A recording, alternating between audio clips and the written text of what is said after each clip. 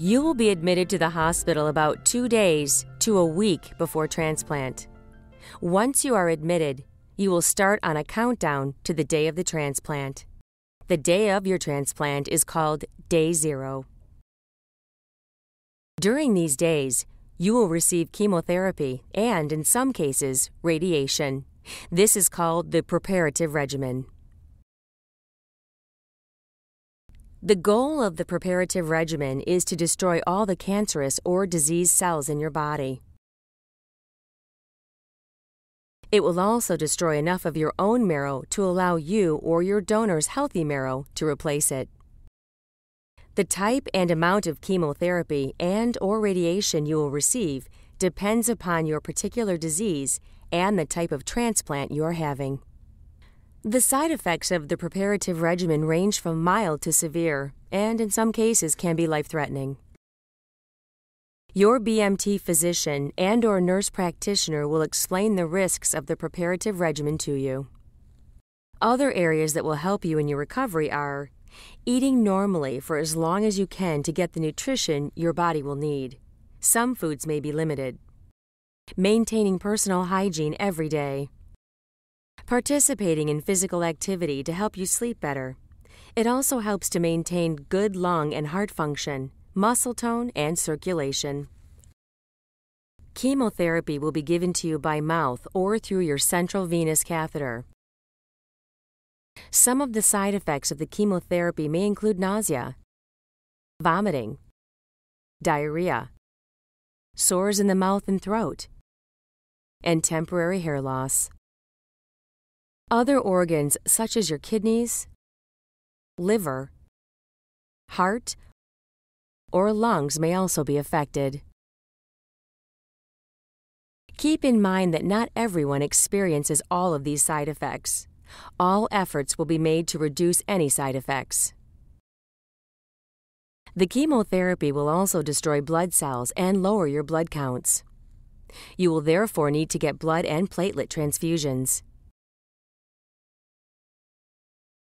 Your medical team will check your blood count every day and schedule transfusions as needed.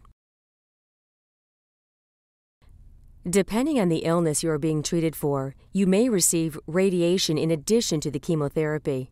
This type of radiation treatment is called total body irradiation, or TBI. Prior to your treatment, a radiation oncologist will explain the process and what you should expect with each treatment. Radiation will take place once or twice a day and last for about 15 to 20 minutes. The side effects of radiation are very similar to those of chemotherapy. The common symptoms may include fatigue, nausea and vomiting, diarrhea, mouth sores, headaches, fever, and skin redness or dryness. Long-term side effects of radiation include possible skin cancer, darkening or dry and flaky skin, persistent dry mouth, cataracts, and possible lung damage. Sterility is likely to follow high-dose chemotherapy, as well as many regular chemotherapy treatments. Men may want to consider sperm banking before chemotherapy and should talk to their physicians or BMT coordinator about this. Women can freeze their fertilized eggs. Before undertaking this procedure, the desire to proceed with this should be weighed against the time delay it would have on starting chemotherapy. Some people experience very few of these conditions, whereas others experience more of them. We will try to keep you as comfortable as possible, and we will give you medications to counter the effects of the Preparative Regimen. On the day of the transplant, life-sustaining bone marrow or peripheral blood stem cells, which were collected from you or your donor, will be given back to you through your catheter, just like a blood transfusion. Before your stem cell infusion, you may be given medication to prevent nausea and vomiting. You may also receive medication to protect you from an allergic reaction that can result from the preservative used for frozen cells. The cells will be infused over the course of 1 to 2 hours. depending on the amount being infused and how well you tolerate the infusion. This is considered day 0 and your new birthday. The cells of the newly infused marrow make their way into your bones and begin to reproduce, making new, healthy blood cells. A nurse will monitor your temperature, pulse, and blood pressure during and after the infusion. The infusion may cause facial flushing, nausea, vomiting, or cramping in your belly.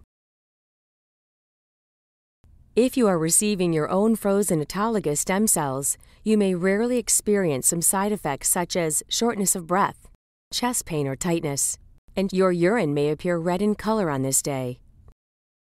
The side effects lessen after the infusion. Please let your medical team know if you experience any side effects during or after you receive the stem cells. When receiving cells that were frozen for transplant, you may notice that you are breathing off a garlic-like odor. You may also experience a different but not necessarily unpleasant taste in your mouth. The odor is from a preservative that was added to the bone marrow or stem cells to prevent damage during the freezing process. Many patients become accustomed to the odor after about 30 minutes, but visitors may notice the odor for up to 72 hours.